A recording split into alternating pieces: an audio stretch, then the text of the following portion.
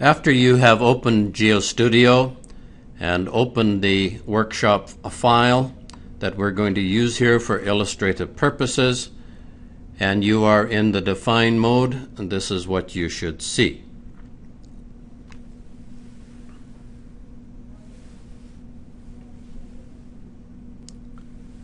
The first step in any analysis is to establish the in situ static stress state. The solution can be very sensitive to static stress conditions. Consequently, this is a very important step. Generally, as always, the dynamic analysis is only as good as the accuracy of the static in situ stresses. And as we step through this example, hopefully you will come to appreciate that one of the most important parts of a QUAKE-W analysis is to establish the static in situ stresses with considerable confidence. If you can't do that, then the rest of the QUAKE-W analysis becomes rather suspect. We can establish the quake or the in situ stress state with a quake or a sigma type of special analysis called in situ.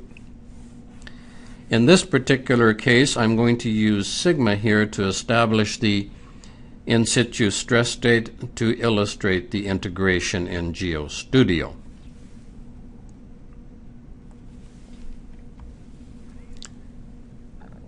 So the intent here is to establish the in situ stress state, and in order to do that, we need to say something about K0 conditions. And to those of you who have been part of the sigma presentations, we have noted that in GeoStudio, in sigma, and quake, you can control the K0 conditions either by specifying Poisson's ratio or by simply specifying K0 itself. In this particular case here, illustrative example, we are going to control the K0 conditions by specifying Poisson's ratio as 0.4, which means that K0 is 2/3 or 0.667. The overburden stress is controlled by the specified total unit weight.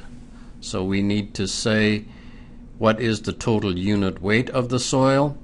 We need a Young's modulus, but the Young's modulus we use in an in situ analysis is not all that important. Any realistic value is adequate. Another very important observation is that we need to use effective drained types of parameters because we have pore waters present when we are computing the in situ stresses. In order to get the correct total stresses when we have pore pressures, we have to use the effective drain type of analysis parameters. So with this background and the desired intent here, we can now go to GeoStudio and establish the in situ stress condition for our earthquake analysis. Returning then to GeoStudio and this illustrative example that has been set up for you, there are several things that are worth noting here and inspecting. Number one, we have a water here, the impounded reservoir. We are going to get our pore water pressures from a definition of a water table. And we need to treat the weight of the reservoir water in a special way. So to begin with then, let us look at our material properties. Key in materials. We have the dam embankment material. We have here the effective drained parameters right here. And then we have selected for the in situ analysis, we have selected an elastic plastic constitutive relationship. We have set an effective Young's modulus of 10,000 kPa, but as I noted earlier, this value is not all that important. And for the dam embankment material, we have an effective cohesion intercept of 20 kPa, a friction angle of 34 degrees, and a unit weight of 18 kilonewtons per meter cubed. And we have specified Poisson's ratio as 0.4, and like I noted earlier, we're going to get K0 from our specified Poisson's ratio, and we have already noted here at the defined stage that K0 will be equal to 0.667. Then we have a superficial crust, and the materials are very much the same.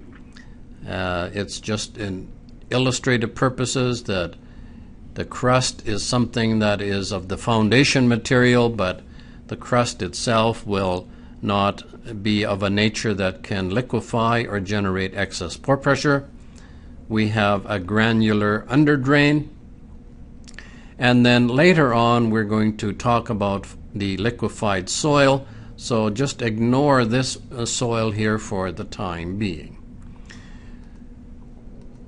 The key material that we are interested in is the foundation material, which we have assumed here is loose and potentially liquefiable.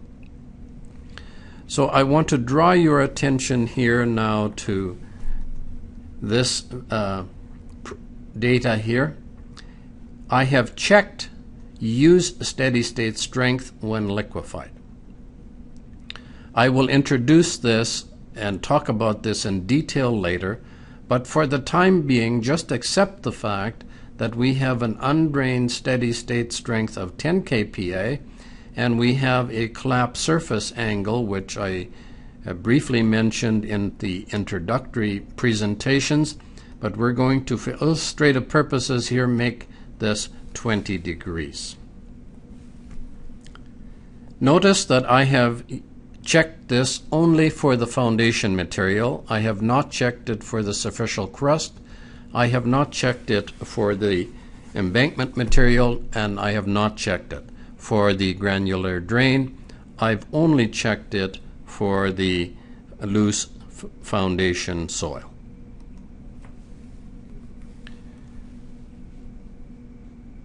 Under key-in analysis, we have selected in situ. We are using sigma here. We have selected as analysis type equal in situ. And we have said that our initial pore water pressures are coming from a water table. So at this moment we have just one analysis, which is an in situ analysis, and we're going to get the initial pore water pressures from the definition of a water table.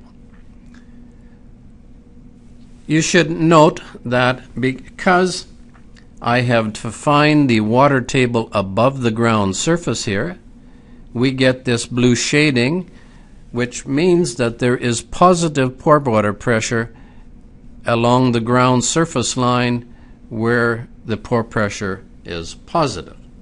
This means that we have to account for the weight of the water in the analysis. So we have now the correct pore pressure at the base of the reservoir, so to speak, but we must specifically add a boundary condition that represents the weight of the water. Going then to key-in, boundary conditions, we have a reservoir pressure type boundary condition, and notice that we have selected here the stress category, and the type is hydrostatic pressure. In order to specify the hydrostatic pressure, we need to specify the surface elevation of the water, which in this case is 12 meters. And for illustrative purposes and easy hand-calculated checks, I have set the unit weight of the water to 10 kilonewtons per meter cubed. It just makes it easier to do spot checks, by hand calculations if I do that. Therefore, we have to apply this boundary condition where the reservoir contacts the structure or the earth, and saying this another way, where the reservoir causes positive pore pressure on the green ground surface line. In the embankment, I have assumed the water table is simply a straight line down to the tip of the granular underdrain, and then it is at the ground surface downslope of the embankment. Notice that because we have given the materials a unit weight, that we have this cross-hatching here. The cross-hatching indicates that the self-weight of the material will be applied in the analysis. Having done all of that, we can now click on the Solve icon and resolve this in situ analysis. Clicking on the Results icon, then, we can look at the results in a variety of different ways. In this particular case here, I am looking at the Y total stresses, and you are already likely familiar with how to produce various types of contour plots. And in this particular case, it's of interest to contour the pore water pressure.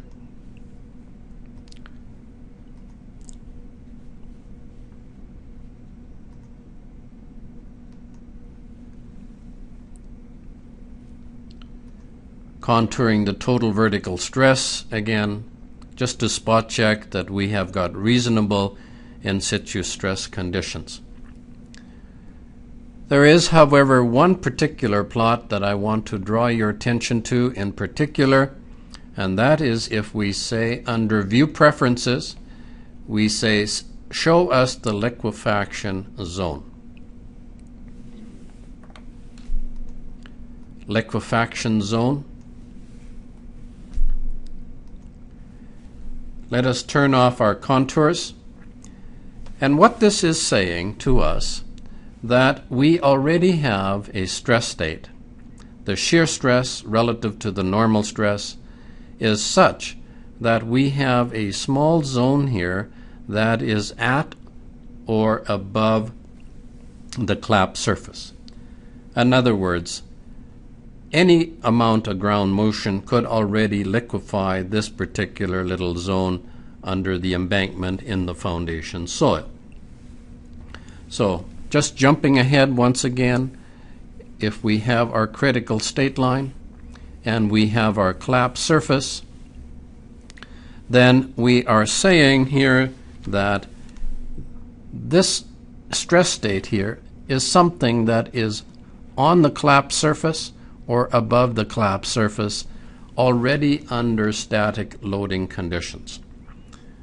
And this is an extremely important step prior to the shaking to take a look at are there any zones where we are already at or above the clap surface, meaning that any amount of ground motion will liquefy this particular zone.